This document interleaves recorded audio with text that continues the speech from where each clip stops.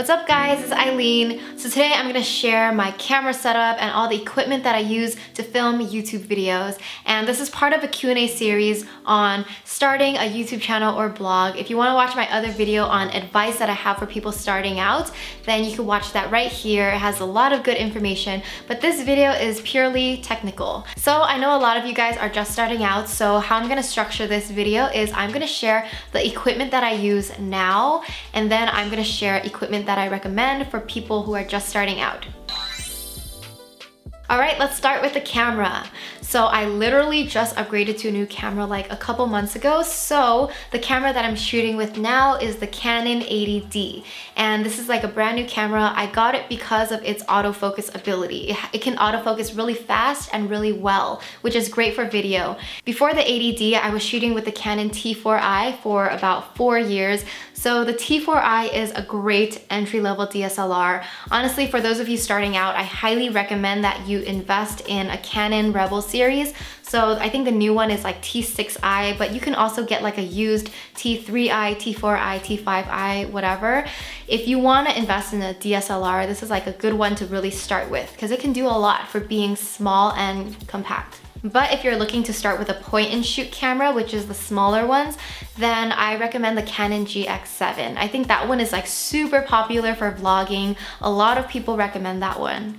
Or if you don't have any budget, you can definitely just use your phone to film your videos at the beginning. Just start using like an iPhone. It's great quality already. Better than like the MacBook video quality that I started with a long time ago. Next up, let's talk about lenses. So the lens that I use for vlogging that's on the camera right now is the Sigma 30mm f-stop 1.4. So this is my favorite lens to shoot most things, honestly, because f-stop 1.4 is like an aperture that lets you open it up real wide.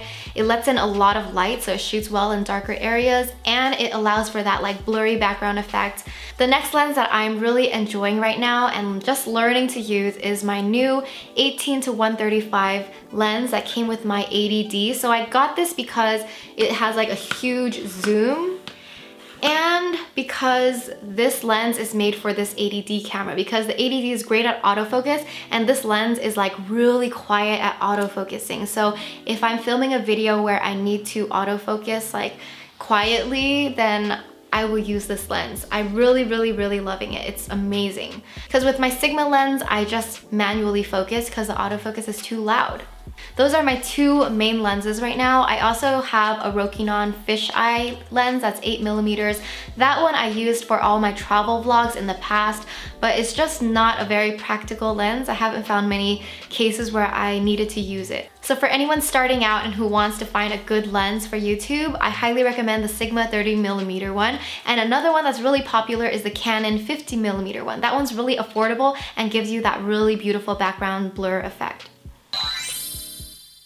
Next up in my camera kit system are my tripods. So I also got a new tripod recently and it is amazing. It's the Manfrotto. I don't even know what number it is. I'll put it down below.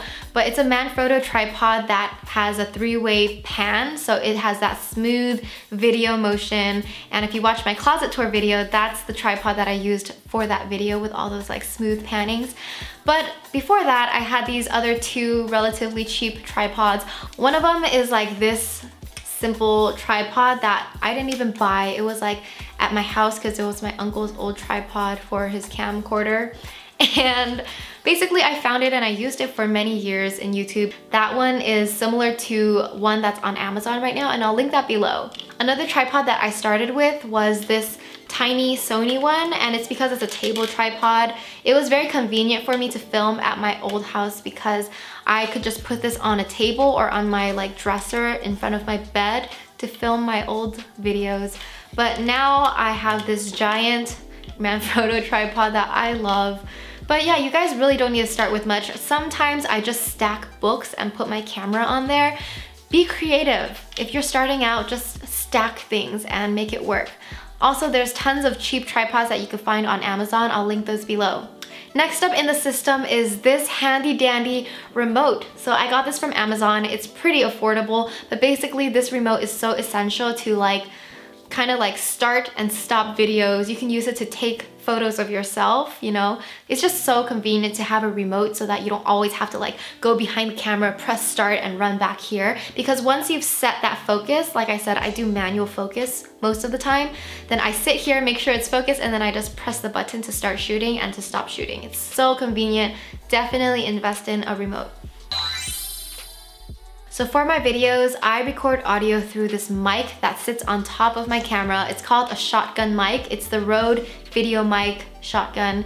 And it's about like 2 or 3 years old. I didn't buy it. I got it from my job where I worked as a video producer, so perks of working in video. It gets the job done basically because it takes higher quality audio than what your camera takes, but this mic has been causing me problems recently and I would upgrade to another one. Basically, I do enjoy having a shotgun mic on top of your camera for vlogging, but if you're shooting things where you're really far from the camera, then you have to have like a lav mic, which is a mic that you wear on you. I don't have those kinds of mics, so I can't talk about it. But if you're starting out, you guys, you can honestly use your phone to record audio. Your iPhone's mic is actually really, really good. So what you do is you take your iPhone, you open that voice recording app, and you put your phone as close to you as possible, but out of shot. So then you just press record on the camera, and you have to clap. You basically clap so that later when you edit the video, you could sync up the clap from the camera to the clap from the iPhone audio. So after you're done recording your video, you just stop recording on the phone and you send that audio file to yourself, whether through email or whatever. And when you edit your video, you pull in that audio file, you match up that clap, and then voila, you have amazing audio for your video. So if you guys ever watch movies, like they have that slate, that's what it's for. It's to sync up the video and the audio because it's always recorded like separately. Next, let's talk about lighting. So honestly, nowadays, I try to use natural light as often as I can. I don't really like to use artificial lights, but I do have 2 umbrella lights that I've used for my videos, especially in the past. If you go back to my old videos in my old bedroom, I have like 2 umbrella lights right here towards me, and that did the job because I didn't have any natural light in that room. But now that I have more natural light, I try to use it, and natural light is free. So if you don't have a budget, just film right in front of a window. That's the way to go. If you're looking for another cheap alternative lighting, then you can get those paper lanterns. I think they're like $5 or $6 each, but just hang those like white paper lanterns in front of your face and you have lighting.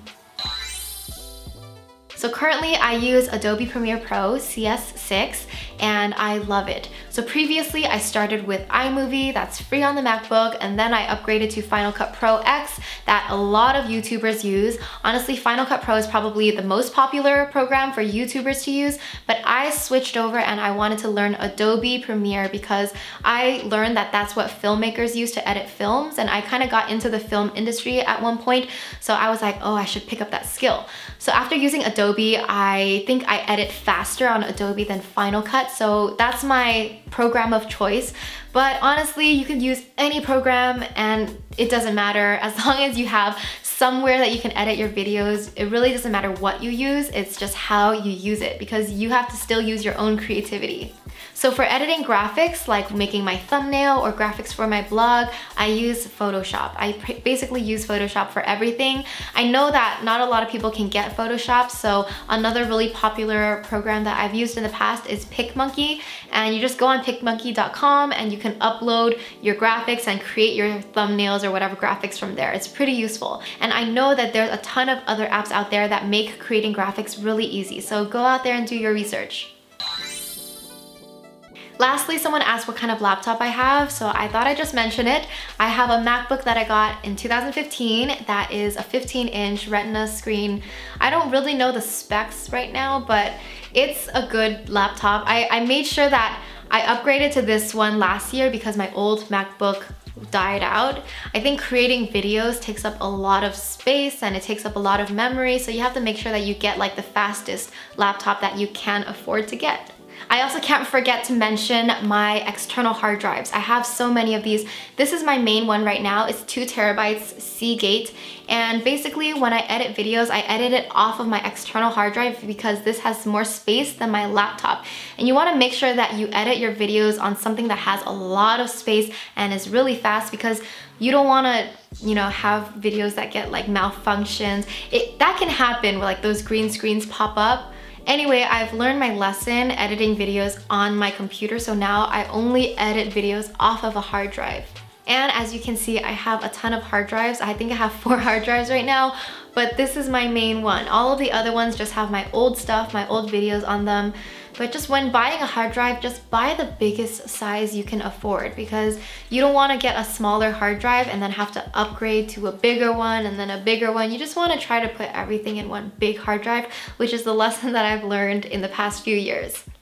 Alright, that's it for this video. Make sure you check out my other videos in this series, such as advice for people starting out on YouTube and how to start a podcast if you're interested. I'll see you next time. Bye!